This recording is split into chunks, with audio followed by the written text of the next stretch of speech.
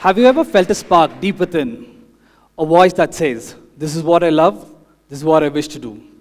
The question is, how many of us truly listen to that voice? How many of us nurture it, or we let it fade away? Good evening, I'm Regan. I'm a photographer, sculptor, potter, and a filmmaker.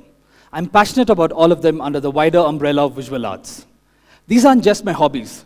They have shaped my journey in many profound ways. Currently, I'm a teacher. I teach sculpture making and pottery in this beautiful campus of ours. Passion isn't just about discovering what you love. It's about embracing it and letting it guide you to take meaningful action. And my story begins right here in this beautiful campus. In the year 1992, my parents moved in as teachers. My father taught sculpture and my mother taught painting. I was a very quiet child, often lost in my own world. Academics wasn't my strong suit. I found subjects like maths and science incredibly challenging. As I grew up, my academic challenges were painfully obvious. I was the child who got the class average down, and my name topped almost every remedial class list possible.